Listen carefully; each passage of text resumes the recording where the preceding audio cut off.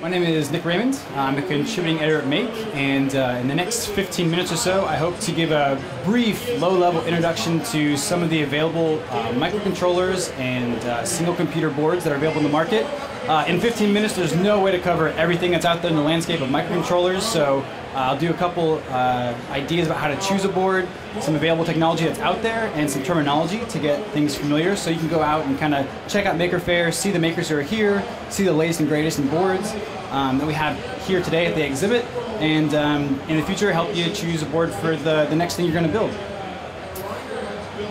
So we'll go over basically some board terminology that may be a little generic to the types of boards available. There's microcontrollers and single board computers.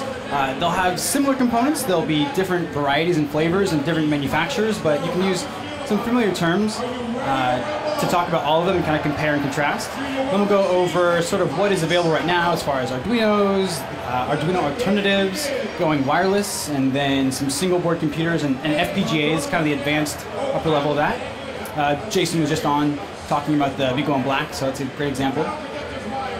So previously, maybe a couple years ago even, if you were trying to do a project and you wanted to have inputs and read sensors and get data and interact with the world, it was a little difficult. Maybe you were limited to a certain programming language and certain hardware, but really over the last couple of years, it was really expanded what's available. And so now we can think about things like, does my project move? Do I want to connect to the internet? Do I want to connect to my device or project wirelessly or with a USB controller? What size do I want my project to be? Is it really small? Is it going to be really big?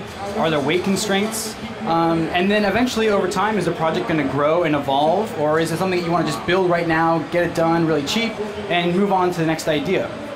So a while back, maybe a year ago, Make published volume 36. It was the boards edition, and so there's a lot of information in that as well. We'll be reviewing some of the details from that document. That's also an online resource you can look up. But you can see there's a lot of different kind of boards just on the cover, and a lot of different colors, sizes, and performance-wise.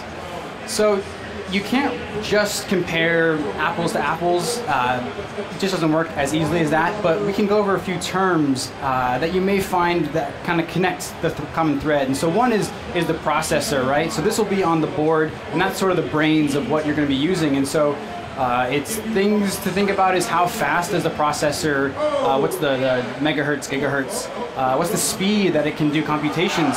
Maybe that's important to your project, and maybe it's not. There are some things to note, especially now in this landscape. There are microcontrollers, which are a little bit simpler. They take inputs, outputs, motor controls, basic sensors. Sometimes they have analog to digital converters. And now what we're seeing with the Raspberry Pi, the BeagleBone, and other boards, there's these sort of single board computers. It's all in one on there. You've got the graphics, you've got the audio. And so there's still the microcontroller, the Arduino, nice and easy to use, but now there's also these a little bit more advanced projects we can get into. So there's the processor blinking, usually a bigger chip, and this is just a generic sort of BeagleBone-esque looking board we had illustrated for the magazine.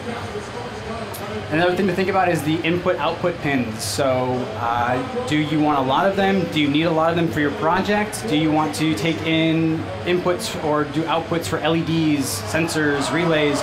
Motor control is really important. Other parts that you can interface with. Do the digital pins that you're using, are they digital pins? Are they analog pins? Sometimes they don't have digital to analog converters built into the board, and that can be something that could limit the project you do. Do you want to have communication protocols so that you can have your device communicate with other devices? So you have serial ports or SPI communication, I2C. How are you going to interface with your sensors? That can depend on what kind of board you're using as well. Then there's the power input. Usually, most commonly, it's some sort of a barrel jack, like a DC barrel jack you can plug into a wall wart. Usually it can take some sort of a 5 volts regulated. Some boards are more specific. They only require 3.3 volts depending on the chip architecture. So again, what do you have access to? Is it going to be solar powered? Is it going to use lithium ion batteries that provide 3.3 volts consistently? Is it going to be plugged into a wall? Are you driving motors? What's the power supply situation? Does it have to be regulated? These are all things to think about as you're choosing a project or choosing a board. And then there's also some of these boards have built-in features on them already, such as buttons or LEDs that help you indicate if the board is transmitting data. Is the power turned on? They're already fabricated and mounted to the surface of the board. You don't have to wire anything up. They're really convenient to use. Maybe you'd like that to be integrated into your project as well. Especially now, there's a lot of options for networking and connecting to the internet. It's a really great thing about the new projects coming out.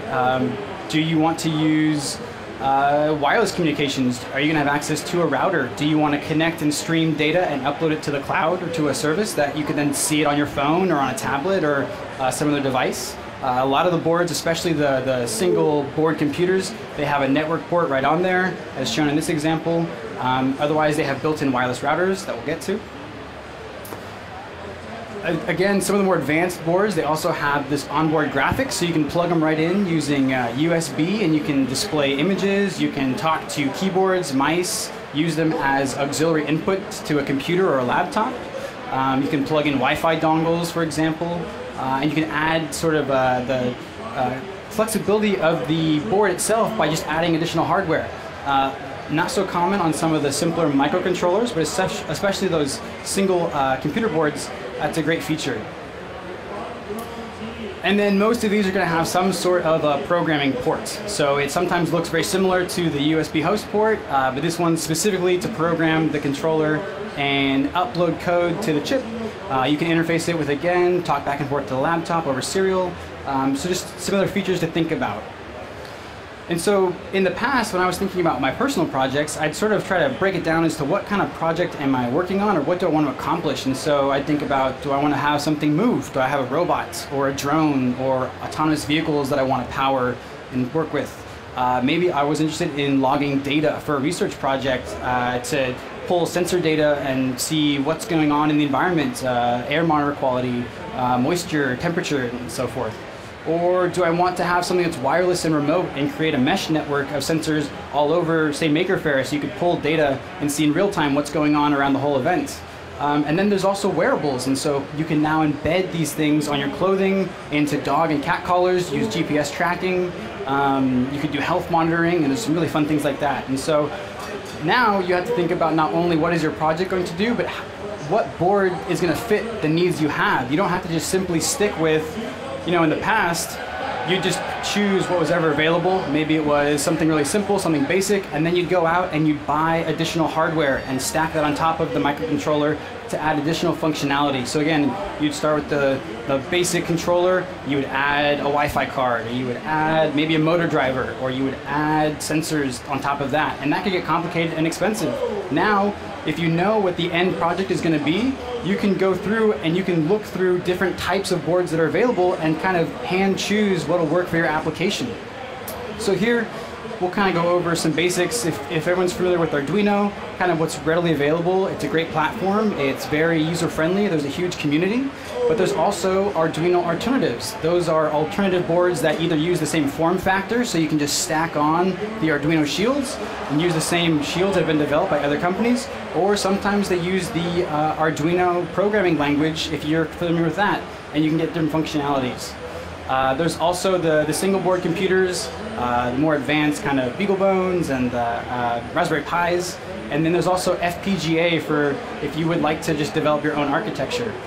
So it may look really familiar if you've seen a couple of these talks already, but here's some of the familiar Arduino family. There's the Uno, and if you needed more pins in the past, you'd upgrade to the Mega. If you want a really small project, you could go with the Arduino Mini. Basically the same idea, same form same functionality, but it's a smaller form factor if you were going to embed that in something else. And then recently there's been the Leonardo, and the Leonardo is interesting in that you can plug it right into your laptop and right away it pops up as a USB device. You can use it as like a keyboard, as a mouse, really easy with the USB drivers that already come with it. And then now there's on the bottom right, there's the Due, and that's actually a much more powerful processor. It's much faster speed, so it can do computations much quicker. It has many more pins. However, you have to use a regulated 3.3 volts to use that. And so for some applications, that could be a downside. But again, these are readily available, huge community of support, lots of tutorials, and a great place to start. However, if you're also interested, there are other platforms that use the same basic layouts, the same form factor, but they allow you to program in different languages. So there's the TI Launchpad, MSP 430. Basically uses a form of Texas Instruments firmware. You can copy and paste an Arduino Sketch, the program, into their program, upload it to that chip, runs just fine. However, it only costs $10, so it's a nice alternative if there's a budget in place.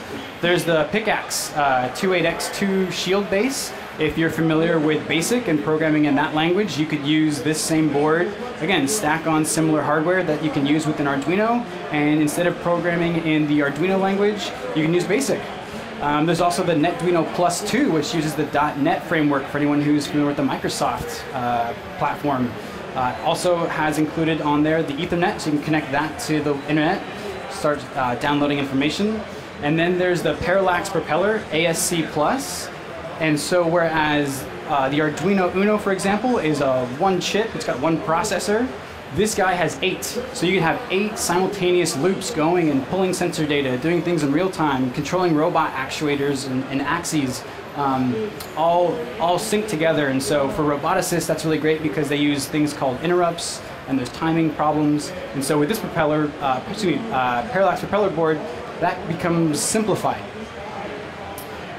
So moving away from the alternatives, there's also things like going wireless. And so if you are, here's an example of the Arduino Une. It's actually got two processors on it. One's a Linux-based processor. It can use the OpenWRT, kind of like a web hosting. And then there's also a basic microcontroller, very much like the Uno on there. So you still get the functionality of a microcontroller, but you can now connect to the internet, do really interesting things with that.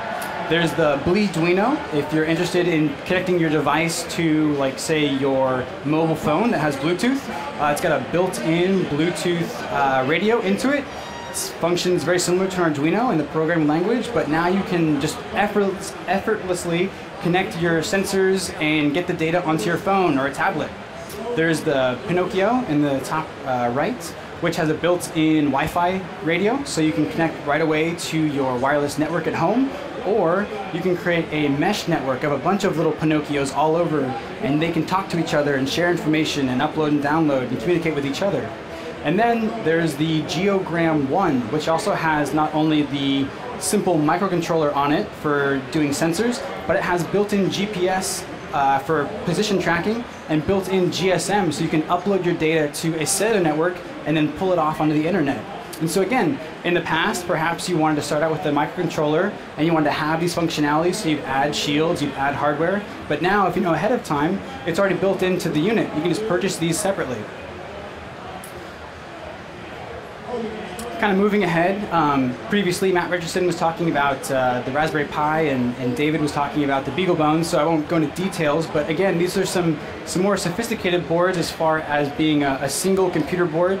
They've got the BeagleBone has a microcontroller sort of built into it. It's got all those pins. It's great for roboticists. It's also got the graphics.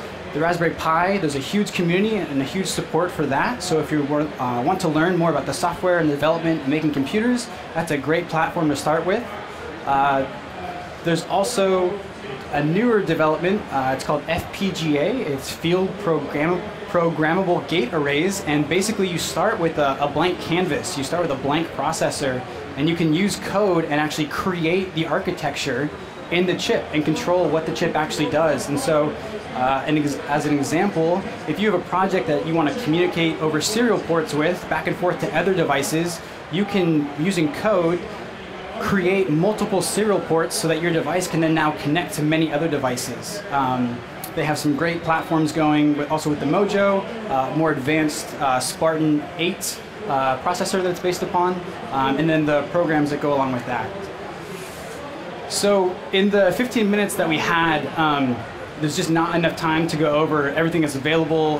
There's CNC boards, 3D printer boards, you know, radios and such. So I would really recommend going out into the exhibit and seeing what's out there. There's some great makers here. They have brand new boards that I haven't even seen yet, and they can always tell you more about it.